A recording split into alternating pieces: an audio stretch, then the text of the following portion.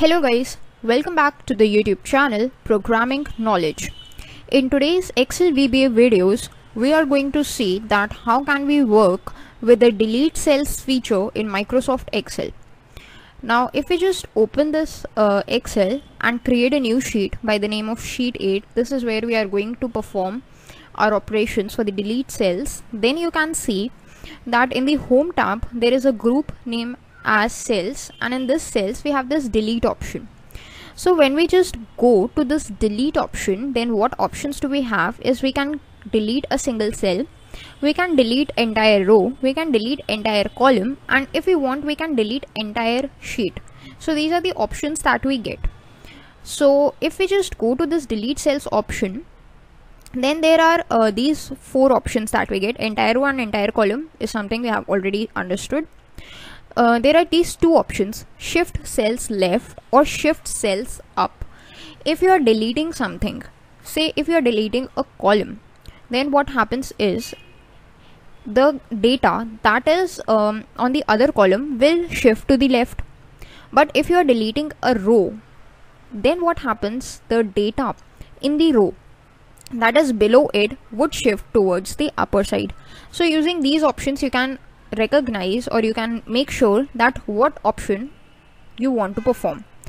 So these are the controls that are given to us by Microsoft Excel, and all of these controls is what we are going to see using the VB code in today's video. Okay, so before starting with that, what we are going to do is add some text into our sheet so that we are able to identify that what happens.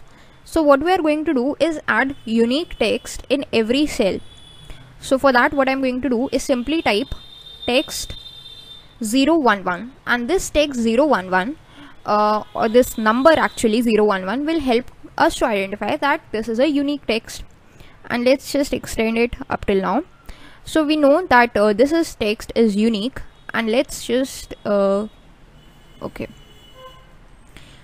let's change its name to text 021 and the name of this text as 031. And when we extend it like this and like this, then what we get is some unique pieces of text. The reason why we have created so that we can easily identify that what is happening. Okay, so once you're done with your text, what you got to do is bring up your VBA editor that I have already brought up by using the shortcut Alt F11. Then let's create a new macro for this purpose. Go to the insert tab and insert a new module. Now the name of this module is going to be the delete cells module, or it's totally up to you, you can use any name for that purpose. Now in the delete cells module you got to create a sub procedure. So let's name it as delete cells and open and close the parenthesis. So this is the sub procedure. Now when we have created the sub procedure, let's see that how can we use the delete cells feature. So first of all, let us just create or add a text into a new cell, completely new cell, that is G6, and let's see that how actually this delete function works. So using this range function, we first provide it with the name of the cell, that is G6 in double quotes, and when we put a dot, we have this function known as delete. Now what this delete function will do is it would help us to just delete the contents of the cell. Now if you execute it, you can see that whatever was written in the cell G6 has been deleted, but you have no idea that what happens over here, whether the cells have been shifted towards the left, whether they have been shifted towards the right, whatever has happened, you have no idea of that. However, if you just go over this place, let's pick up some text that is in between, say this B5. If we just try to delete the contents of B5, then please take a note that what is the scenario of the text right now. And if I execute this line, you can see that what happens is only the cells have been shifted towards the up, and there is no shifting of the cells towards the left or whatever it was, only the cells have been shifted towards the up. So whenever there is two options of row and column, the column will precede, that is the column shifting would happen. Okay, so this is about a single say cell. But what if you want to delete an entire column? Then what you can do is simply just provide it with a range, put a dot, and you have a feature in VB known as entire column. If you just use this feature, then you would be able to use this entire column, and you can just delete the text of entire column. You can perform any of the operations in the entire column that is referred using the range function. Now right now we are referring to the B column, so whatever function you perform would be performed on this entire B column. Now you can just put a dot and search for delete. Now what will happen is entire B column would be deleted and the cells would be shifted towards the left. The contents of the C column would be shifted towards the left. Let's see that. You can see that whatever was written in C has been shifted over here and the contents of B have been lost. So that was how the shifting left works, and that is how this entire column feature of the delete cells works. Okay. Now that was about one feature, and we have another feature. That is how you can shift the cells towards the upwards using a single cell. We have already seen it. Now let's see that how can we do that on a range of cells. Now if we want to shift the cells towards the up on the range of cells, what do we need to have is we need to perform an operation on entire row. That is, we need to delete an entire row to see that operation. So as we have this entire column option available to us, similarly we have the entire row option also available to us. What will it do is we'll delete the entire row as it deleted the entire column. So deleting the entire row would then shift the cells towards the upwards direction. So let's see its usage. Let's just change this code only. Suppose I want to delete the uppermost row, that is A1.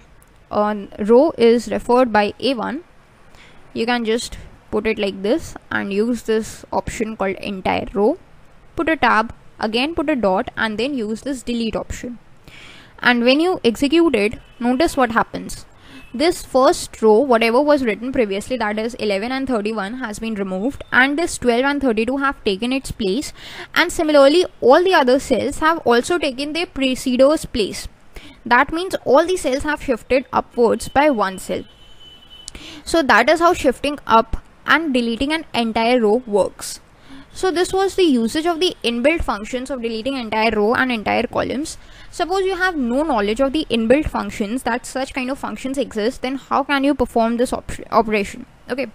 Now in this case, if you want to delete rows, there are actually two rows only, and if you want to delete the contents of A1 and B1, simply you can write range A1 dot delete and range B1 dot delete. That's a simple thing. Okay.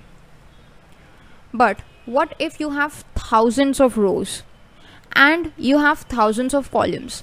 Then what will you do? It would be tedious to write all these statements again and again and again, these similar statements. So what you can do is you can use this range function only. Simply put a colon, and with the starting point you can also provide it with the ending point. Now what is the ending point over here? B1 is the ending point. So let's provide it with the ending point, that is B1. And now if we just use this delete function, then what will it do? It will perform the exact same operation of the entire row function. But the disadvantage being you need to know the starting as well as the ending point of the row which you want to delete. If suppose your row traverses up till H, but you just provide it with B1, then only two columns would be deleted, and H, C to H content would not be deleted. So that's not what you wanted. That's why it's easy to use those functions, entire row and entire column. Similarly, if you want to delete the entire column, you can also use the range for that purpose as well. Suppose it's A1 till A8 that we have over here. Okay, now if you just execute it, then you can see whatever content was previously written in A1 till A8 has been deleted, and the contents of cell B1 till B8 have been replaced by these contents. Okay. Now that was when the cells are shifting and you are trying to delete something. But what if there you want to delete the content of cell A8? So let's see what happens now. If you want to delete the contents of cell A8, put a dot and then use this delete function. Okay, now if you run it, what happens is only the cells contents A8 have been deleted and there is no replacement, as you can see it, because there was no content lying downwards which could be replaced by it. That's why there was no replacement. Similarly, now if you just delete any of the contents, suppose if you want to delete A1 contents, and let's just duplicate it over here as well.